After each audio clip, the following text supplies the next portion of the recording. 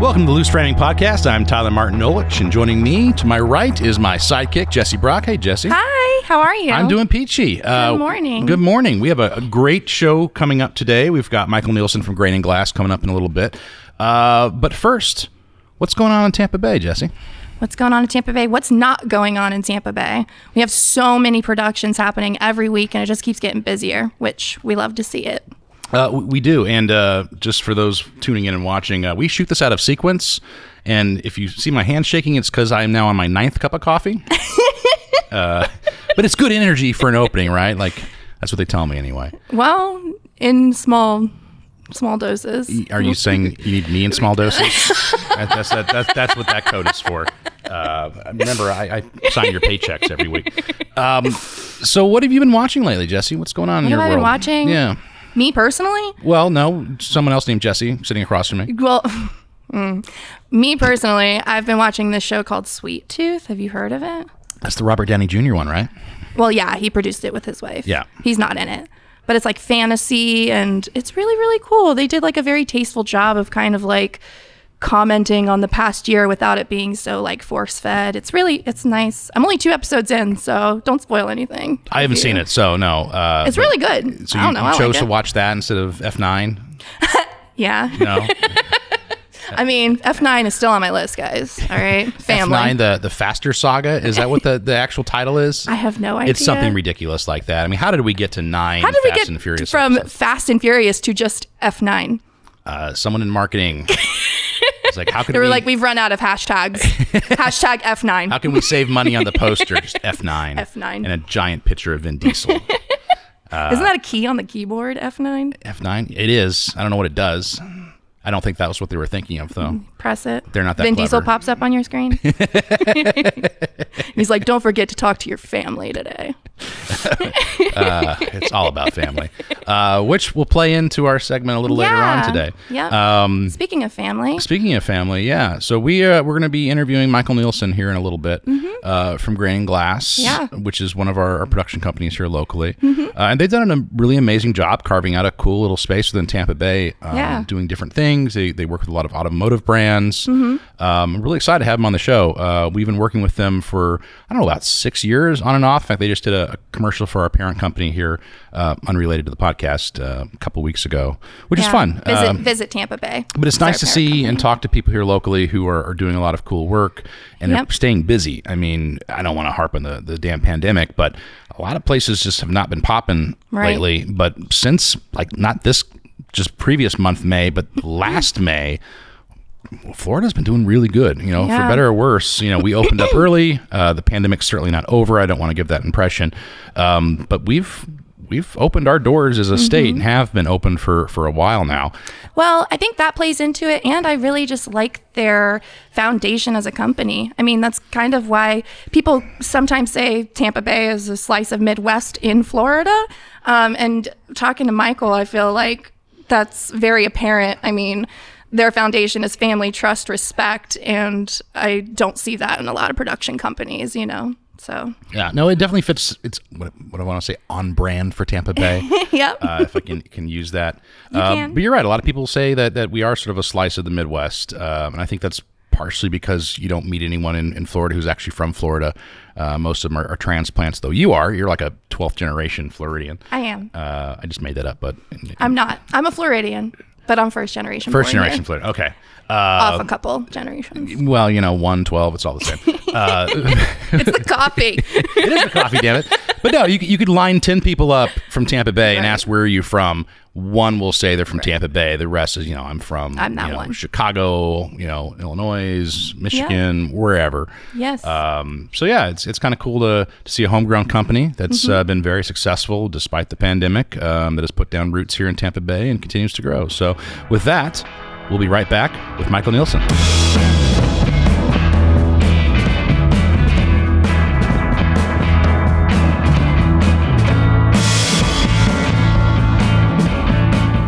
Welcome back to Loose Framing Podcast. I'm Tyler Martin Nolich, and joining me now is Michael Nielsen with Grain and Glass, a Tampa Bay-based production company just outside of Tampa in Lakeland. Welcome, Michael. Thanks for coming, man. Yeah, thank you. Good to be here. So let's get the good housekeeping question or Reader's Digest question out of the way. Give us just a quick rundown and elevator pitch of what Grain and Glass is. Yeah, so Grain and Glass is a production company here in town. We've been around for 6 years now, and we really focus on working with advertising agencies in the commercial production space. Awesome. So coming from that direction, you work with a lot of agencies, but you've also been within an agency. And I want to talk to you today about branding and what that means to a production company. So I think people have an idea of what a brand is, right? But too often it gets reduced down to this is a logo from someone that works outside of the industry. This is an icon like a McDonald's arches that I recognize, which is ubiquitous. But a brand is so much more than just a logo. So from your experience, what is a brand? And how does that tendril off into everything that company does? Yeah, absolutely. So as you mentioned, I got my start in the graphic design world, worked my way up through art director, creative director. I was brought into Spark actually as a creative, and then took over the production world. And throughout my career, I've been, I love brands. I'm a big design nerd in that way. And even when I started Grain and Glass, branding was important to me. I got with the designer. I didn't want to do it myself, so we teamed up and came up with what our brand would be, because that was important for me to have a consistent look and feel. But as I work with clients, that's still something that I see from them. And knowing kind of from the client side when I was at an agency, these guys at the agencies, they work forever on what that brand is, what the look and feel is, who the company is that they're trying to help advertise for or help market. And then they bring in a production company. So it's our job to make sure that we're communicating that brand through whatever it is we're producing. And for me, that starts through the treatment phase. So a lot of times when an advertising agency reaches out to us as Grain and Glass, it's to provide a director's treatment. How are you as a company going to approach this job for us? And even the way I do my treatments, they're designed out. I make sure our branding comes through, but I talk a lot about what their brand is and how, my knowledge of it, at least my take on what they're asking us to do, and then how we're going to bring that to life. So it's always important for me to make sure that the client has come to us with their own vision. I know they want to hear how we're going to do it, and they look to me to do that. But they have a point of view as well, and it's super important for us to know what that is and understand it. Yeah. Do you think consumers are aware of just how affected they are by brands? I mean, they say the sign of a good edit is that you don't notice the edit. And is that also true for brands? You have these subtle colors and hues that show up in certain ads that all call back to whatever their brand or style guide is. I mean, how aware do you think the average person is of just what's going into a brand and everything they consume from that particular company? Yeah, I don't think most consumers realize all the work that goes into that. There's tons of research. There's firms that just focus on branding or even the reason behind the branding, and because it works. And I don't think your average consumer realizes what's gone into that, or what's making them feel the way they do. As it relates to commercial production, you can look at a certain brands, like whether it's Progressive Insurance or Geico or whatever. Those ads have a brand. Whether it's the lighting, the music, the style, who they are based on what it is. And one of the earliest examples, at least in my career, that I can think of was the Target commercials. They had that style to them. And they come on TV and you'd go, oh, it's a Target commercial. Yep. And 9 times out of 10, you were right, because they had a style, and that style is the brand. And I don't think people, and maybe to some degree, people do realize it, but it's so important in the way a brand communicates to others. And you have a production company that does a lot of service work, so it's work that's coming from an agency. A lot of times the campaign's already spelled out. You're given the boards like, here, create this.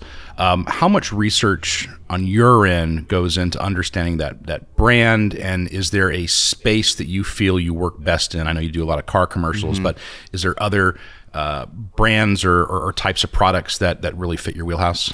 Yeah, so when we get a project in, especially if it's a client I haven't worked with before, and we're all busy, so I do my best to just take at least a day and dive into that brand, whether that's watching what they have done, going to their website, doing as much research into the look and feel of who they are, or what type of customer they're trying to talk to. Is it an affluent customer? Is it your average blue collar? Who is it? Who are we talking to? Because that obviously affects how we need to approach the job and the way we produce it. And that, goes to lens choice, it goes to lighting, everything is affected by what they're already doing. What was the second part of your question? Sorry. That's fine. I'm sorry. No, you guys do a lot of automobile style products or commercials for particular brands. Bentley, Toyota comes to mind, and they're amazing spots. And I'm sure we'll run some under this. Is that what drove you to that interest? How did you from your background end up? Did you always like cars? Did you just feel natural in that space? I mean, it's funny. You end up there? Yeah, I'm not what you would call a car guy. I don't have 4 cars sitting around that I'm working on at any given time. But as a kid, I always loved automobiles. But that's not really what got me into it. Like at my previous jobs before this, we didn't do a lot of automotive work. But every once in a while, we got to touch something in the automotive industry, and I always loved it. One of my first opportunities when I started Grain and Glass, I had a good friend that at an agency who had some automotive work, and we started in that space, and it was just this natural fit for us. There's something about it. I think it's the mix of you're working with people and talent, but also great looking cars. Yeah. And even, we did this one video early on. One of the first things I did, it was we got to work with he basically drove a trophy truck, which is like the race trucks that do like the Baja 1000. And it was a produced spot out in the desert in Nevada, right outside of Las Vegas.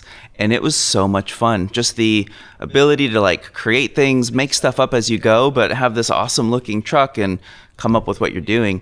It's one of those things that you find your way into, and it just feels right. And so with Bentley, it was this almost perfect combination for us, because for that one we got to work, we had to highlight their car.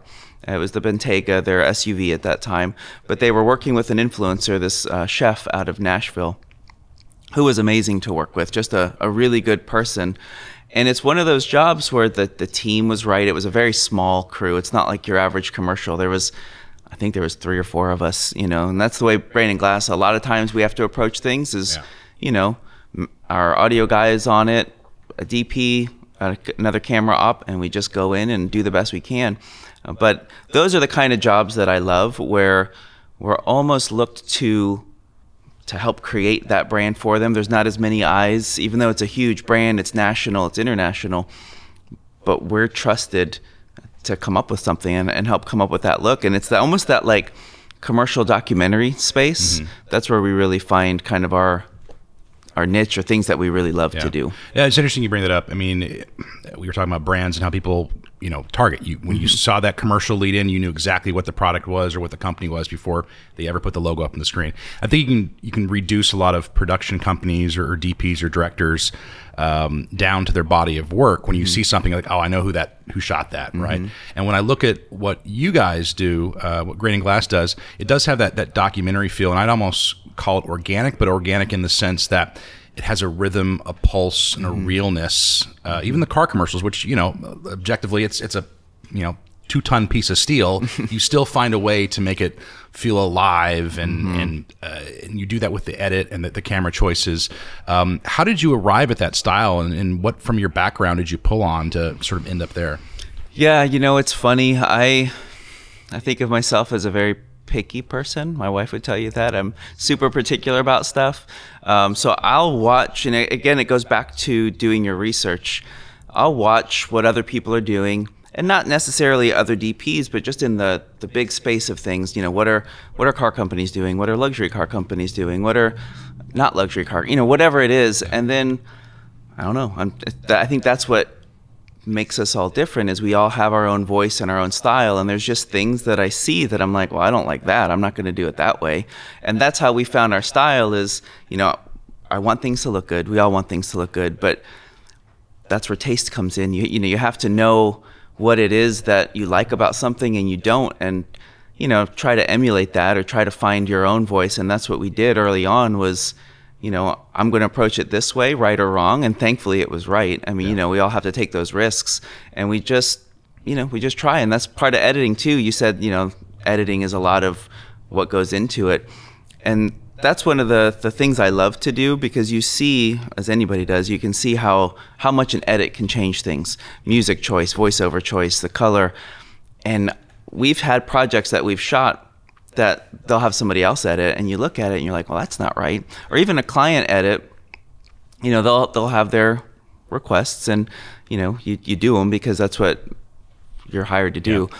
But one of the things that I've always tried to do, especially lately, is make sure I do a director's cut, because I want to show what my vision was. And there's so many times where even the client has come back to us afterwards, and Bentley's a great example. I talked to them after we had done their spot. I did a director's cut that I just put on our website, and had a call with them about another project later, and they're like, we saw the director's cut on your website and that was perfect. I don't know why we didn't run that one. It's like, well, I sent it to you, and we can edit that part out, but you know what I mean.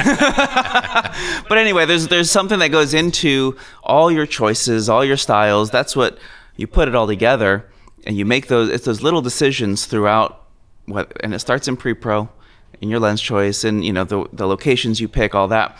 But if you don't edit it right, you're not getting that feeling across. And I think that's one of the biggest things for us, is making sure when you're done, when that edit's out, that the feeling that you came up with in that treatment comes through in the edit, and that you hit that right. Everything comes together. Yeah.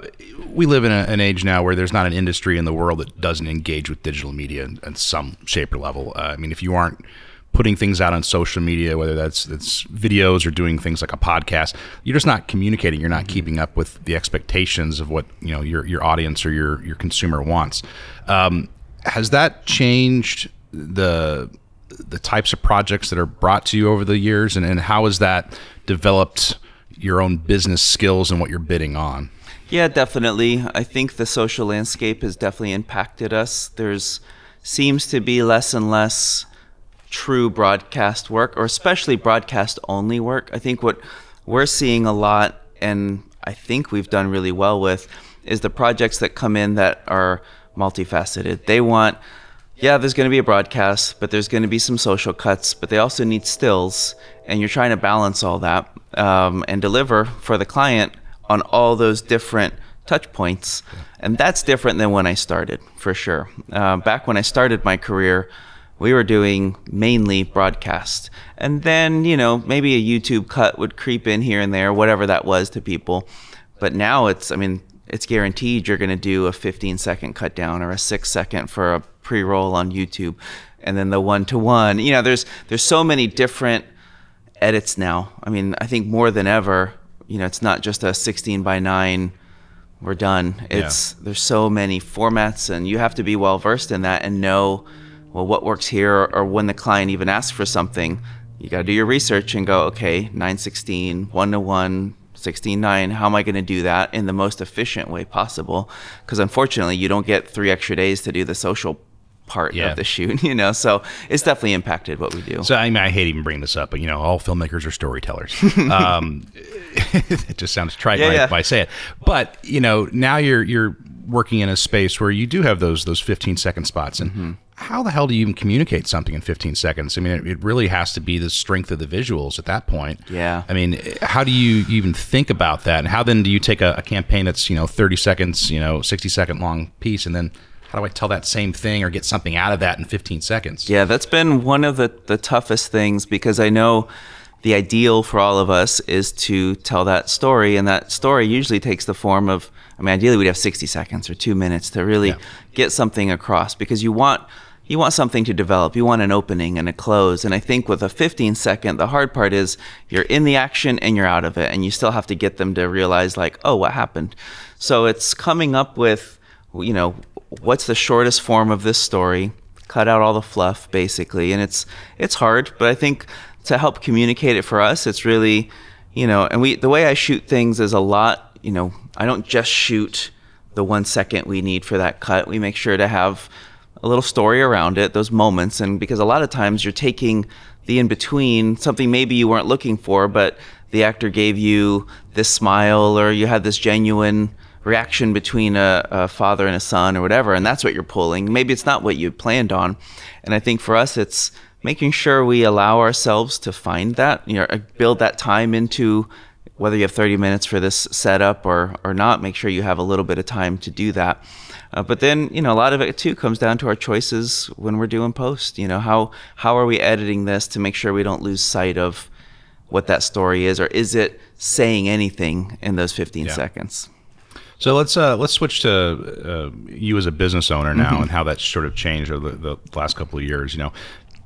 10, 15, 20 years ago, you had these giant megalithic production companies, and they'd have 15, 20, DPs and directors, in their stable, and they would just throw whatever they thought was best for a product or a pitch out of their stable. And now we've seen that sort of diversified and broken up into small boutique style production companies. I don't want to reduce you guys to a boutique studio, but I think that engenders a lot of loyalty with a brand or a company or agency you work with. Now you're not just one of 50, 60, 50 clients or whatever. You're working with one brand, one agency over and over again. You're able to develop a relationship. So as a business owner, how have you seen the industry change over the last 10 years, and how would you describe the space you're currently working in? Yeah, so I definitely think one of the changes we've seen has been the expansion of the social platform. Before, we'd work with a broadcast producer. Now those roles have changed. Those old broadcast producers are probably gone from the agency, and we have multifaceted producers who have to think about everything. So we've had to see ourselves adapt to that and know who we're talking to and working with. We have made that conscious decision to stay small, because, right or wrong, I don't want to lose sight of who we are as a company, our brand, what we're trying to create and what we're doing.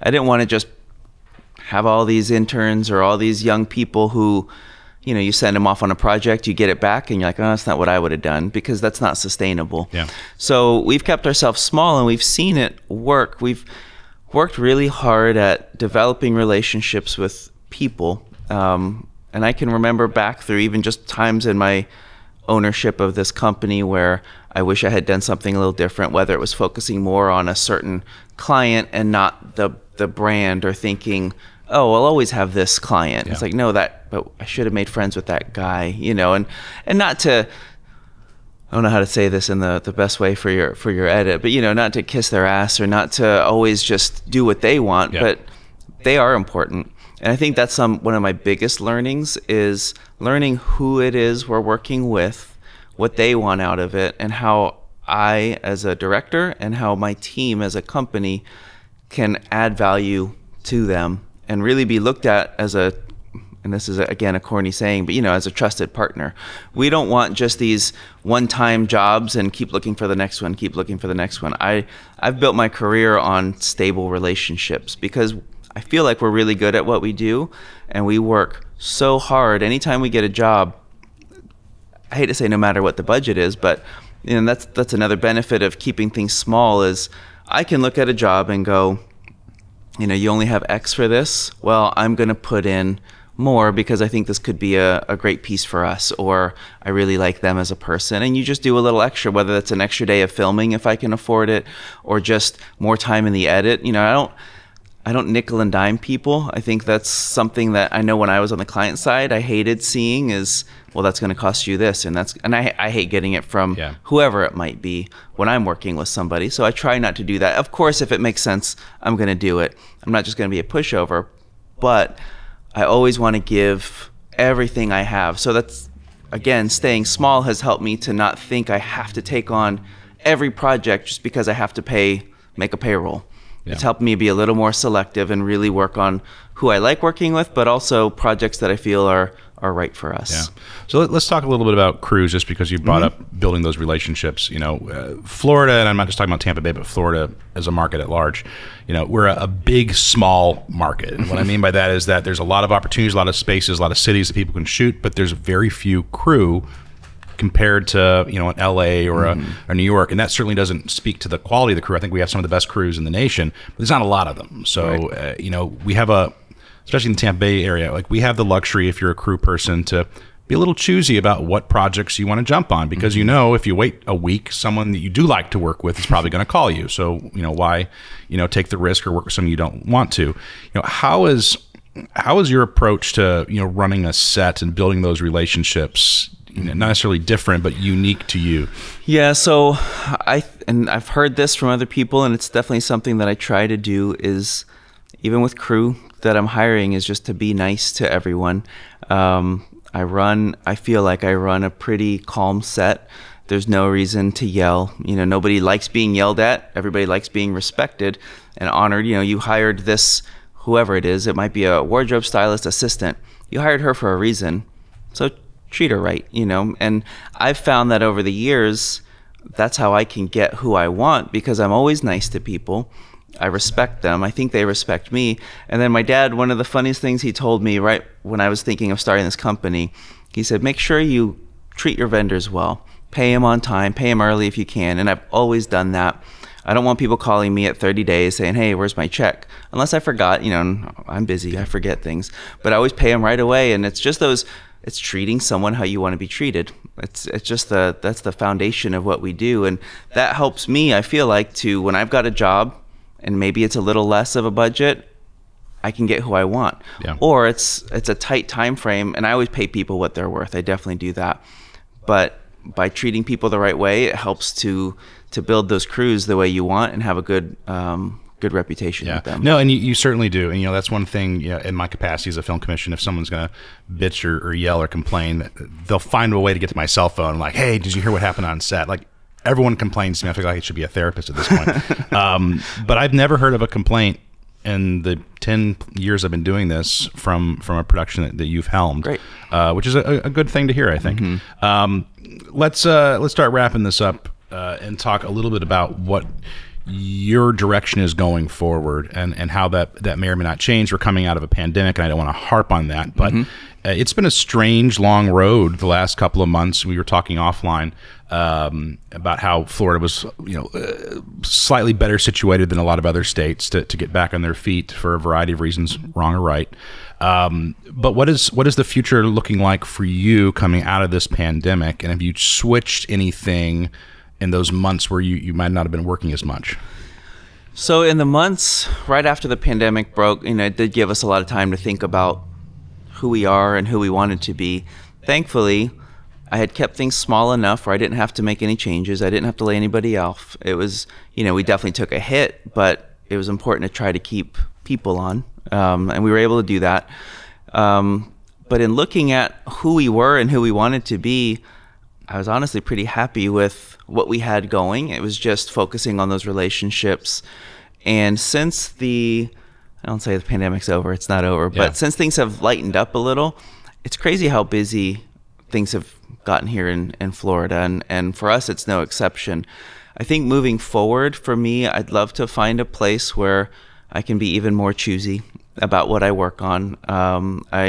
There's projects I love, and there's projects I don't love as much, and I'd love to only do what I love. But, that's what we all want to do. So finding that balance for me, the balance of growth, the balance of family, I don't want to always be working. And I think that's something I struggle with, is even, why I founded Grain and Glass as a production company and not as Michael Nielsen Productions, is because I want it to have legs past me. I would love to bring in, at some point, younger directors that I can help groom and train, that one day, I'm executive producer sitting back and helping guide things so that, our company has legs and has growth, but I'm not working as much. Yeah. So final question here. You're from Tampa Bay. You've chosen to put your company, your stakes in the ground here. Do you think to grow and to find those, elusive, high-end brand jobs like a Louis Vuitton or a Miller High Life, or why did I say High Life? Just Miller Lite, for Christ's sake.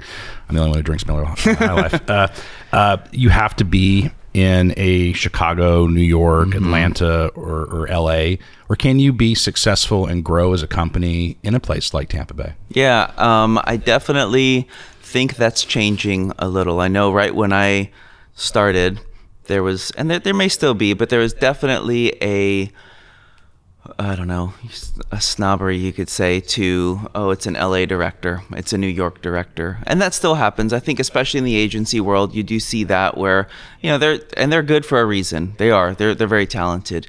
But I do think Tampa has a great talent pool. I think there's people here who are doing amazing things. And I think as, things start to even out, people don't look at a location as much. We can all travel.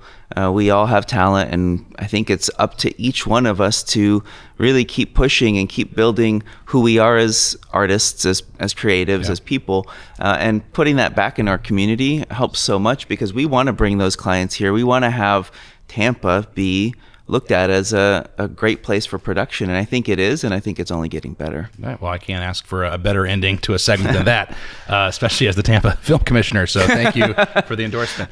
Michael, it's been a true pleasure, so I really thank you for coming and sitting down with me, and all the best, and appreciate what you do for the local community, man. Thanks. Thank you, Tyler. All right, welcome back, everybody. Now on my 14th cup of coffee. Who's counting? Joining me again is Jesse Brock. Hey, Hi. Jesse. Hey. Yeah, that was a fun little segment. Yeah, it was really engaging, and I couldn't stop listening. It was really, really nice. Yeah, it's nice. I mean, his background is branding, creative directing. Right. He's worked with a huge brand like a Publix. He was their creative director for a long while. Which makes a lot of sense to how he's kind of transitioned from Publix, which is huge, and like family branding in that type of way, to where he is now. Yeah. So. But, he also was the head of studio production for Spark, which is a large agency here, as I mentioned on the podcast earlier. But yeah, it was fun. And it's interesting to hear his perspective on brands and how he integrates his own style, but also does the research and the footwork to figure out what a company's brand is and make sure that all melds together. He has that perspective of being a client, being inside the agency, working with agencies. He's kind of like very well-rounded. So. Yeah, absolutely. And he's also just an amazing photographer too. I mean, we didn't bring that up really during the podcast, but he's got some serious chops behind the camera too. So that all cooks together to make a beautiful meal. Yeah. And it was just, refreshing to hear what they're up to. Yep. So what did you take away? I mean, what was like your one thing? Personally, my favorite part was the director's cut, because there might not be production companies that do this, but everybody wants to do this. Everybody wants to, if you're a director or whatever, heading up a production, they're like, this is how I envisioned it. And then once the client came back with those changes, this is what you guys got. But when he sends that final product, he also sends the director's cut. And like 9 times out of 10, the client is like, well, I like the director's cut. Why didn't we go with that? And he was like, I gave that to you guys. Yeah, I'm glad you like it now. As someone who edited it for years, that is always the case. I love that. They will, I don't want to bag on any particular client or agency, but they'll come back with just some wild, strange requests. It's like, really? I just don't think that's a good idea. But they're the client. Right. You're they doing service work. overcomplicate it and they overthink it. They do. Really, they do. It's got to be, back down to the roots. And ultimately, I think there's a lot of cooks in that kitchen too on the agency side, where the person you're interacting with isn't necessarily the person that's giving the feedback. And that pollutes the whole situation, and all of a sudden, it's like playing a game of telephone, right? Like, hey, I don't like this, and that gets communicated to you differently than how the person intended it. So, exactly. No, I thought that was cool, and I don't think that's unique to Michael. I think a lot of production companies try to do that, or at least reserve the right to have their own director's cut for their own reel. Well, exactly. Well, yeah, that obviously happens for their reel. They keep all those beauty shots, but another thing I liked is how precise and how picky and choosy he is with not only the people he works with, he's developed that network, but just the shots that he chooses, and I just like how precise he is. Yeah. So attention to detail. Yes, attention to detail. But I also liked, we were joking about F9 or Fast and Furious 9. It's all about the family. That's the worst Vin Diesel impersonation ever. I think I need to be a corpse to actually match his cadence and energy on screen. Sorry, Ben. But it was nice to hear his approach to working with crews, because I've been on a lot of sets, and you have so many different personalities, and you have those people who are always an inch away from just totally losing it, or they're already cranked up to 10.5, and it's just going to take one thing to tweak them to 11, and the whole set devolves into yelling and just nastiness, and it doesn't need to be that way. It kind of ruins the vibe and the culture and like why you're there in the first place, to create and collaborate, you know, and when, like you said, too many cooks in the kitchen, it kind of gets... But that tone's also set by the director on set. It always is. Yeah. If you have a director that's high-pitched and likes to yell, that translates to the crew, and they're going to be a little more hyper-aware and you know, on edge. Whereas if you keep it nice and sagwine, it's a nice, smooth set. You know, you're making easy a widget. breezy. Yeah, you're making a widget at the end of the day, and I don't want to be too reductive with the way people But we all know products. what we're doing. You know, it's a widget. Yeah. You know, and there's no one living or dying off of that shoot, so you don't need to make it crazy. So it was nice to hear. Yeah. So with that, let's wrap this up, Jesse Brock. Where can they find us? We are Loose Framing. You can find us on your favorite podcast app. And where can they find us on social media? At Film Tampa Bay. And we hope you guys join us. Stay tuned. We've got more exciting guests coming up in the episodes to come. But with that, signing off, Tyler Martinowicz, and to my right, Jesse Brock. See you guys. Bye.